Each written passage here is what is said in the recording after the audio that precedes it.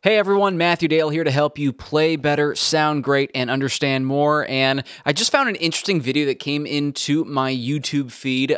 Tim Henson, the guitar player for Polyphia, was featured on Wired doing one of those Twitter Q&A type of things. And there's a couple of really great nuggets of information that we can pick up from this video that I'd like to explore. Now, if you're not too terribly familiar with Tim Henson, he is the guitar player for Polyphia. He's also an incredibly clean and technical guitar player that's really created his own unique style. So let's check out a couple of clips and see what's going on. Do I need to know music theory in order to write songs? I think a lot of the best songwriters of all time probably didn't know any music theory. I myself do not know a good amount of music theory, and if you have any melody in your head and you write it down, you're writing music right there. So no, you do not need to know music theory at all to write songs. All right, let's just stop there for a second, because this is probably one of the most common questions that guitar teachers or music teachers hear is, do I need music theory? Or do I need music theory to play guitar solos? Do I need music theory to learn guitar?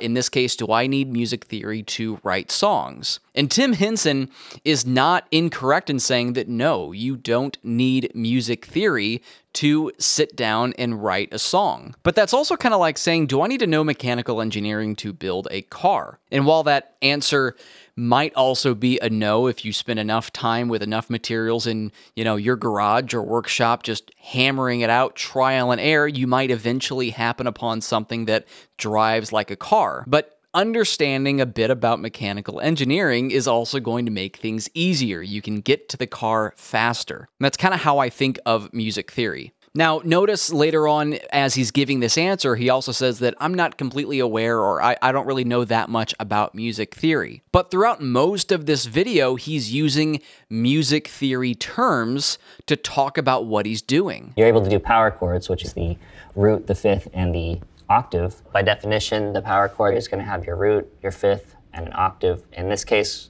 we're just going to take out the octave and just do the root and the fifth. I kind of just arpeggiated the chords in different rhythmic sequences. An arpeggio is a broken up chord. First chord with a quarter note, and then arpeggiating with eighth notes. And then the second chord, arpeggiating with syncopation. One of my favorite scales to practice fairly metal sounding is the harmonic minor scale. All right, let's just start with the minor scales. The harmonic minor scale, you're going to raise the seventh, so that's going to... Notice he's talking about notes in terms of numbers, and he's talking about like harmonic minor scale. He's talking about various other like techniques like arpeggios and stuff like that. He also has a little bit of rhythm knowledge in there, quarter notes, eighth notes, syncopation, that sort of thing. And that kind of begs the question, so then if that's not music theory, then, or if that isn't a lot of music theory, then what is music theory in his head, and what is music theory in our own heads? And I think a misnomer that we see a lot of times, or a misnomer that I've seen teaching students myself, is that, okay, everything that I understand right now isn't music theory, and music theory is everything that I don't understand. Which then, that would also become, do I need to understand the things I don't understand to be better at what I'm doing? And more often than not, we make music theory out to be way more complicated than it needs to be. We also make it way more mysterious than it needs to be. It's neither of the two. Music theory is just a way to communicate musical ideas in our everyday speaking language. If I didn't have a guitar and you didn't have whatever instrument you have in front of you, where I could say, okay, well, yeah, my lick is something like that, and then we just went through and hammered out those notes so we could be playing the same things. I could also just say I'm playing a harmonic minor scale down from the fifth, skipping up to the second, back to the root, and then down and ending on the low fifth. That's a much more efficient way of explaining what I'm doing. Notice it's not guitar-centric. I'm talking about music. I'm not talking about string names or fret notes or anything like that. So really, the main idea of music theory is two things. One is counting. Counting is huge. It's 90% of music theory. If you can count and count your way through notes, you can be a master of music theory. And the other thing is putting definitions on top of the things that you're counting. By definition, the power chord is going to have your root, your fifth, and an octave. The harmonic minor scale, you're going to raise the seventh. Case in point, the first thing that we really want to count our way through is the major scale. So rather than this E major scale being E, F sharp, G sharp, A, B, C sharp, D sharp, and E, we want to quickly get to a place where we can count that through as 1, 2, 3, 4, 5, 6, 7, and 1, and maybe do that in a couple of various ways on the guitar. So this is a E major scale position. I'm playing this across the strings in one centrally located area. I could play that horizontal across one string as well. 1, 2, 3, half step to 4, 5, 6, 7, half step back to 1. Both are really good methods to learn how to place the major scale and then numbers on the guitar neck. And then expanding from there, the minor scale just means we take those numbers and we flat 3, flat 6, and flat 7. 1, 2, flat 3, 4, 5, flat 6, flat 7, and 1. And then just as Tim Henson explained a second ago, with some music theory knowledge, harmonic minor is a minor scale with a natural 7, or a raised 7. 1, 2, flat 3, 4, 5, flat 6, raised 7, and then back to 1. And that's the sound of harmonic minor. That's counting our way through the notes and then placing a definition of what that formula is. Major scale, 1, 2, 3, 4, 5, 6, 7. Minor scale, 1, 2, flat 3, 4, 5, flat 6, flat 7. Harmonic minor scale, 1, 2, flat 3, 4, 5, flat 6, 7. That is the absolute crux and the most important thing to understand about music theory. And if you can start this process of counting your way through notes, things like chords, whether they be triads or 7 chords or bigger chords with added tensions, modes, and more advanced scales, all of these things are going to become a lot easier to understand. And I think the proof is kind of in the pudding, as Tim Henson is explaining. No, you don't need music theory. You don't need to understand music theory to write a great song.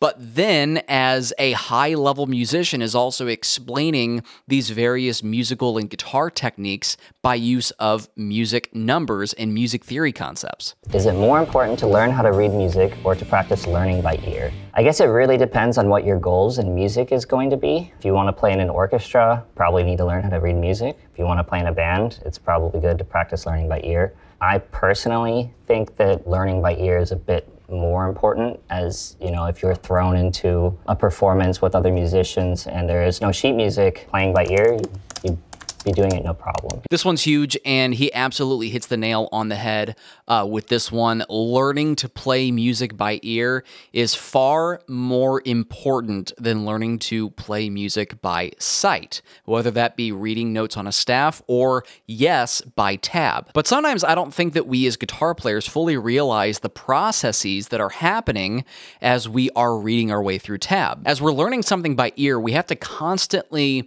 compare what we're trying to learn or what we're trying to play to things that we've already played or things that we know how to play on the instrument. But when we just play with sight, we kind of bypass all that analytical stuff. Now, certainly if you're a really good reader, you can start playing music faster, and that's really the point of reading music in an orchestral setting is, okay, here's the music, we're at rehearsal, we need to do this fast and efficient, play what's on the sheet, here we go. But for learning and for practicing on our own time, we want to take the extra time and the extra steps to learn stuff by ear. If you start with ear training and you start trying to learn things by ear, you can pick up how to play the sheet a lot easier. This is very similar to the way we learn our language. We don't start communicating by just reading what is on a page that someone gave us to read, right? We start by making nonsense noises with our mouth, with our instrument, and learning how that is communicating with other people. It's not until much later on that we actually start to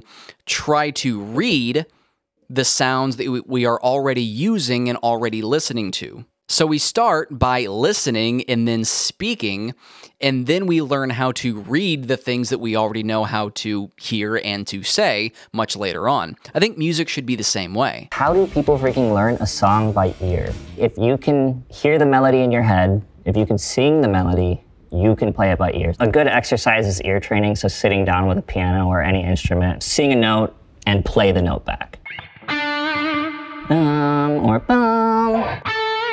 And also, like, playing along with your favorite songs. If I wanted to think of Careless Whisper by George Michael, I would sing it. Ba-na-na-na, ba-na-na-na. So this is some pretty awesome advice for ear training, and again, probably a super common question. Okay, how do you learn things by ear? And even if you're not a singer, or even if you don't want to be a singer, singing the parts that you want to play really helps you internalize both the notes, the frequencies, how those notes move around, and the part itself, meaning the rhythm and the direction the notes are going.